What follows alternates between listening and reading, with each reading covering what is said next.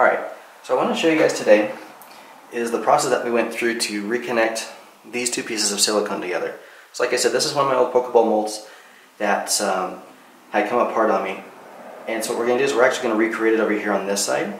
I want to be careful because the other side's actually still curing and I don't want to tear it apart. But we'll go ahead and get this started. So, since this is a fresh tear, then it will actually bond a little bit faster and easier. You guys can see that right there.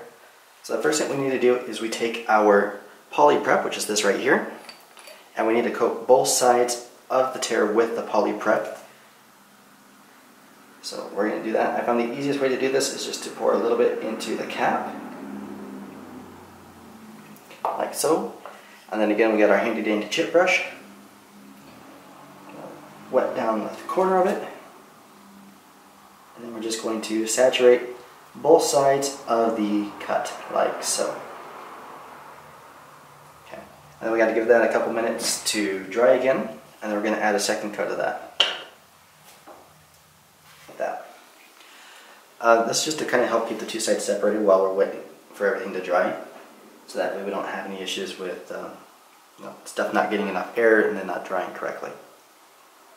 Okay, so that should do the trick. And add our second coat.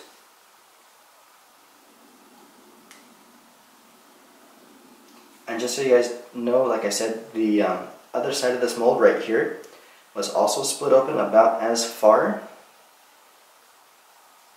And as you can probably tell, it is now pretty well put back together. Okay, so I'll give that about 30 seconds to let it dry too. We're done with the poly prep, so we're going to go ahead and pour this back into our bottle. And that's done. Now, we do have a couple of other pieces here. We do have a couple of other compounds here that we're probably not going to be using for this particular piece, because I don't think we're going to need it.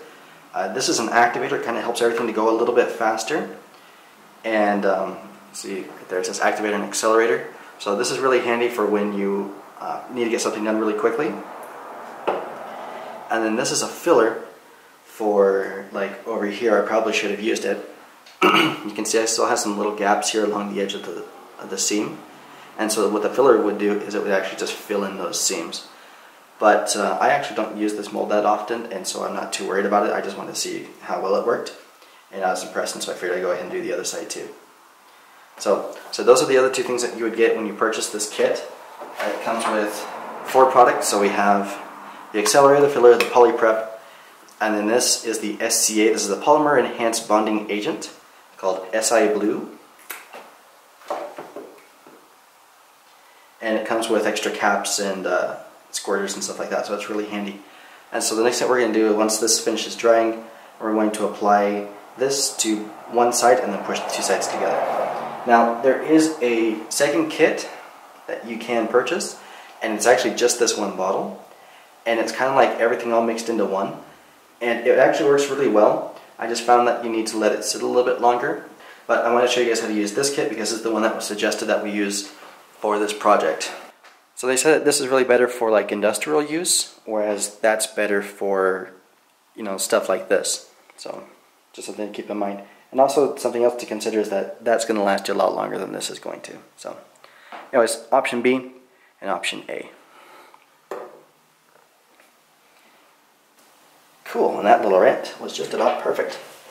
So now that this part's dry, what we're going to do is we're going to take our SCA, which is this right here, take off the cap, like so.